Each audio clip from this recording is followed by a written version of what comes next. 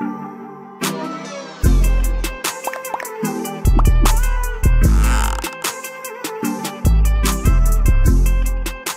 this is take 2, okay? I am home with 2 sick kids today, so bear with me. But anyway, guys, welcome back to our channel. I know it has been so long, but I promise we've been doing some great things in the midst of us being away.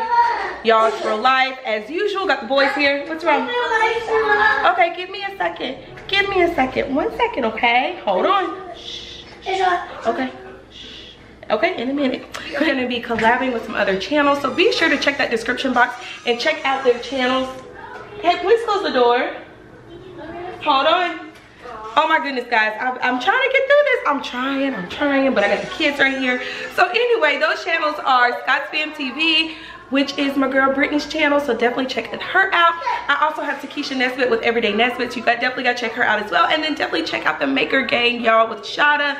I'm telling you, you guys will not be disappointed. But in the meantime, let's go ahead and get into this collab. Hey guys, so I'm gonna be asking Dad some of the questions. Y'all, my voice is gone, so please forgive me. So what does fatherhood mean to you? So I guess you were wanting me to limit it to like a minute or whatever? Yes, because y'all, you know my dad's a talker, so we're gonna... So these are probably gonna be one sentence answers. I would say probably that's one of the greatest gifts that I could have from God is being able to be a father. Why would you say that's one of your greatest gifts? Because I understand the responsibility, the impact that you can have when you have, you know, kids and stuff like that. The things that you can instill in them as far as them growing up and to be responsible of adults. So, yes. What do you feel is your biggest responsibility with being a father? Probably the biggest responsibility I would say is ensuring that you understand what your self-worth is. Because a lot of times I think in society, sometimes people kind of lose that in not understanding what their true value is, and that's one of the things that I want to instill. I think that's the thing that I actually have received from my parents, is instilling those values of you are a very important person. Don't ever let anyone, you know, make you feel that you're less than.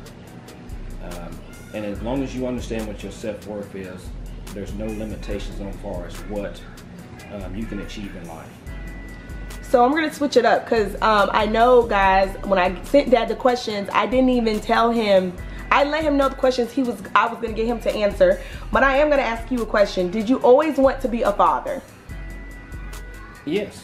I think that because of the fact that, you know, just looking from my own dad and how he was able to, you know, there's 5 of us, and how he was able to, you know, take those times out and ensuring that we all were truly special to him.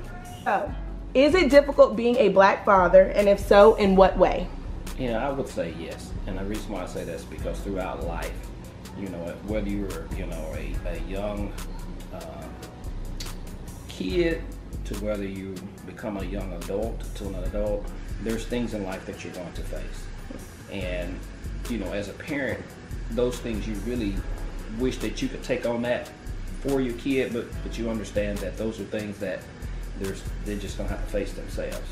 And the key thing for me is to hopefully be able to stay grounded, stay prayed up, so that they can now also be able to deal with those situations. Last question. What is your favorite thing about being a dad, besides me being your favorite child? I'm just playing. The favorite thing is sharing. You know, that's one of the fun things that I can remember from my own parents, you know, is being able to share.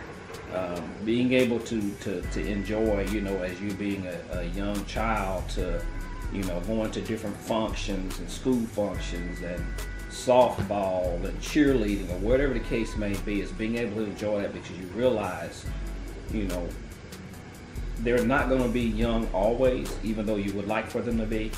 Eventually they're going to grow up, they're going to become teenagers, they're going to start driving, then they're going to, you know, whether they pursue college or whatever, they got their own pathway that they're writing.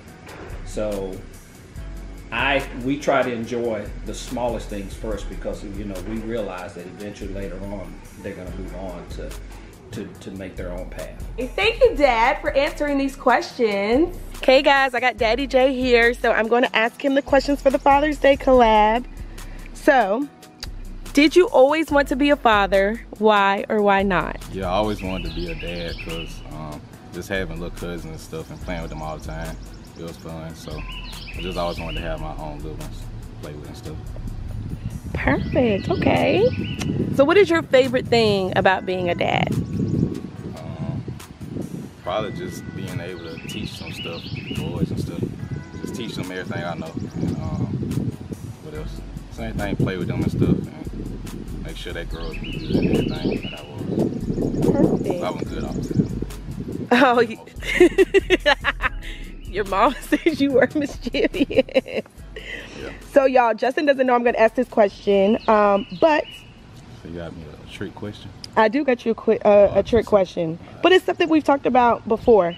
So what's the most important value you want to instill in our children? The integrity. Okay, integrity.